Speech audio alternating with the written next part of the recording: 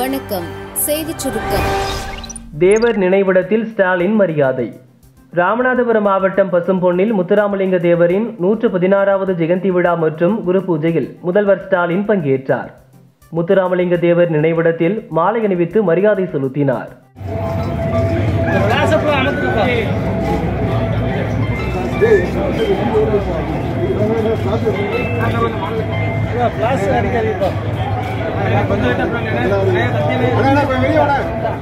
மதுரை விமான நிலையத்துக்கு முத்துராமலிங்க தேவர் பெயரை சூட்ட மத்திய அரசிடம் ஏற்கனவே கோரிக்கை வைத்துள்ளோம். தேவர் நினைவிடத்தில் ரூபாய் 1.5 கோடியில் நிரந்தர மண்டபம் அமைக்கப்படும் என ஸ்டாலின் கூறினார். மதுரையில் தேவர் சிலைக்கு அண்ணாமலை மரியாதை. தேவர் ஜெயந்தியையொட்டி மதுரை கோரிப்பாளையத்தில் உள்ள தேவர் சிலைக்கு பாஜக சார்பில் மாநில தலைவர் அண்ணாமலை மற்றும் கோவா முதல்வர் பிரமோத் சாவந்த் மரியாதை செய்தனர்.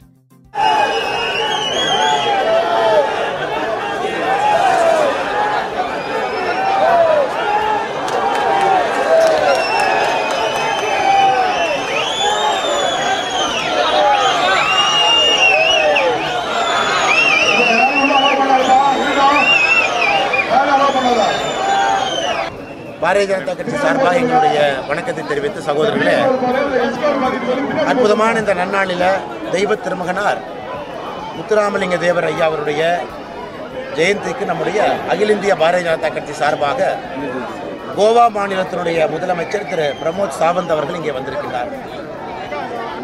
தேவர் ஐயா அவருடைய புகழை பிரமோத் சாவந்த் அவர்கள் மதுரை ஏர்போர்ட்டில் பேசுகிறாங்க. எப்படிப்பட்ட ஒரு மாமனிதர், ஒரு தேசியவாதி, எப்படி நம்முடைய நாட்டிற்காக பாடுபட்டவர், சமுதாயத்தினுடைய ஒற்றுமைக்காக, நல்லிணக்கத்துக்காக, தேசியமும் ஆன்மீகமும் தன்னுடைய 2 கண்கள் என்று தேவரையா பேசினாங்க என்பதை மிக பெருமையாக மதுரை ஏர்போர்ட்டில் இப்போ தான் பேசினாங்க.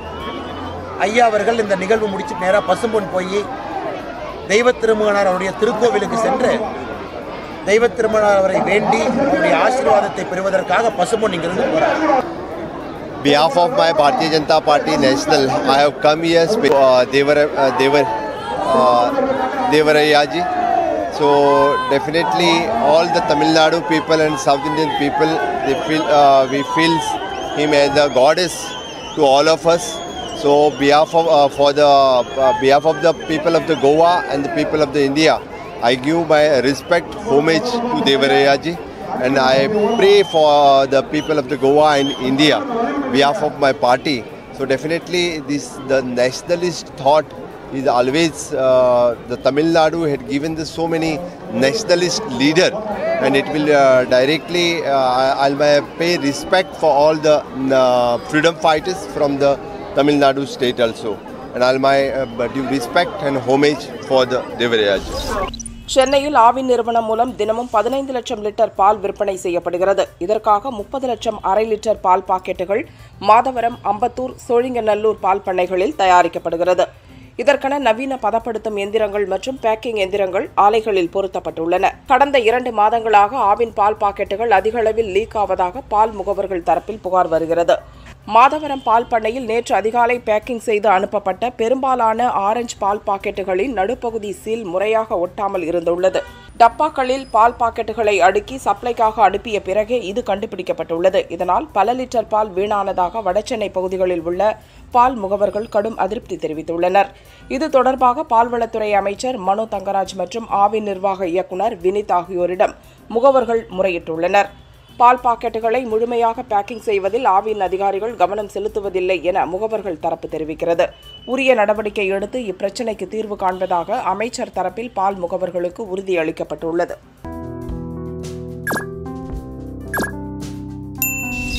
ஆந்திராவில் ரயில்கள் மோதல், பலி எண்ணிக்கை 14ஆக உயர்வு. ஆந்திர மாநிலம் விசாகப்பட்டினத்திலிருந்து ஒடிசா மாநிலம் ராயகடாவுக்கு பாசஞ்சர் ரயில் புறப்பட்டது. இரவு 7 மணி அளவில் விஜயநகரம் மாவட்டம் பீமிலி கிராமத்தில் சிக்னல் இல்லாததால் ரயில் நின்றிருந்தது. அப்போது அதே தடத்தில் வந்த விசாகப்பட்டினம் பலாசா ரயில் பாசஞ்சர் ரயில் மீது மோதியது. இதில் 5 பெட்டிகள் தடம் புரண்டன. இந்த விபத்தில் 9 பயணிகள் பலியாயினர்.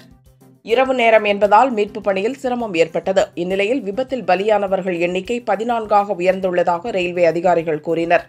கிட்டத்தட்ட 100 பேர் காயமடைந்த நிலையில் மீட்கப்பட்டு விசாகப்பட்டினம் மருத்துவமனையில் சேர்க்கப்பட்டுள்ளனர். சிக்னல் சிஸ்டம் கோளாறு காரணமாக விபத்து நடந்ததாக முதல்கட்ட விசாரணையில் தெரியவந்துள்ளது. ரயில்கள் மோதலில் பலியானவர்கள் குடும்பங்களுக்கு பிரதமர் மோடி இரங்கல் தெரிவித்துள்ளார். இறந்தவர்களின் குடும்பங்களுக்கு தலா 2 லட்சம் ரூபாயும் காயமடைந்தவர்களுக்கு 50,000 ரூபாயும் வழங்க பிரதமர் மோடி உத்தரவிட்டுள்ளார். பலியானவர்களின் குடும்பங்களுக்கு ஆந்திர அரசின் சார்பில் தலா 10 லட்சம் ரூபாய் வழங்கப்படும் என முதல்வர் ஜெகன்மோகன் அறிவித்துள்ளார். மின் உற்பத்திக்கு வரி விதிக்கும் அதிகாரம் மாநிலங்களுக்கு இல்லை. சூரிய சக்தி, நீர், காற்று ஆகியவற்றிலிருந்து உற்பத்தி செய்யப்படும் மின்சாரத்துக்கு சில மாநில அரசுகள் கூடுதல் கட்டணம் விதிப்பது மத்திய அரசின் கவனத்துக்கு வந்துள்ளது. இதுபோன்று கட்டணம் விதிப்பது சட்டவிரோதமானது மற்றும் அரசியலமைப்பு சட்டத்திற்கு எதிரானது. அரசியலமைப்பு சட்டம் 7வது அட்டவணையில் பட்டியல் 2இல் மாநில அரசுகளுக்கான கட்டணங்கள் விதிக்கும் அதிகாரங்கள் வரையறுக்கப்பட்டுள்ளன. இதன்படி மின் உற்பத்திக்கு வரி விதிக்கும் அதிகாரம் மாநிலங்களுக்கு இல்லை. ஒருவேளை கூடுதல் கட்டணங்கள் வசூலித்தால் உடனடியாக அவற்றை கைவிட வேண்டும் என மத்திய மின்துறை அமைச்சகம் தெரிவித்துள்ளது. நடிகை கஸ்தூரியை பாரதிய ஜனதாவில் இணைக்க முயற்சி. நடிகை கஸ்தூரி மக்கள் நலன் சார்ந்த விவகாரங்களுக்காக சமூக வலைதளங்களில் அவ்வப்போது குரல் கொடுத்து வருகிறார். அரசியல் மற்றும் சமூகம் சார்ந்த கருத்துக்களை பதிவிட்டு அடிக்கடி சர்ச்சையிலும் சிக்கி வருகிறார். இவரது பதிவுகள் திமுகவை விமர்சிப்பதாகவே இருக்கும். அவரை பாரதிய ஜனதாவில் இணைய வைத்து முழுநேர அரசியல்வாதியாக மாற்ற பாரதிய ஜனதா மேலிடம் விரும்புகிறது.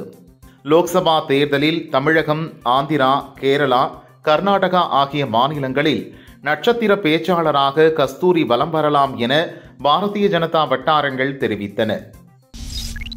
மகாராஷ்டிர துணை முதல்வர் அஜித் பவாருக்கு டெங்கு. மகாராஷ்டிராவில் முதல்வர் ஏக்நாத் ஷிண்டே தலைமையில் சிவசேனா பாரதிய ஜனதா கூட்டணி ஆட்சி நடக்கிறது. துணை முதல்வராக போட்டி தேசியவாத காங்கிரஸ் கட்சியைச் சேர்ந்த அஜித் பவார் உள்ளார். அஜித் பவார் டெங்குவால் பாதிக்கப்பட்டிருப்பதாக கட்சியின் செயல் தலைவர் பிரபுல் பட்டேல் தெரிவித்துள்ளார். டெங்குவில் இருந்து முழுமையாக குணமடைந்தவுடன் அஜித் பவார் முழு பலத்துடன் பொதுச் சேவையை தொடர்வார் என்றும் தெரிவித்துள்ளார்.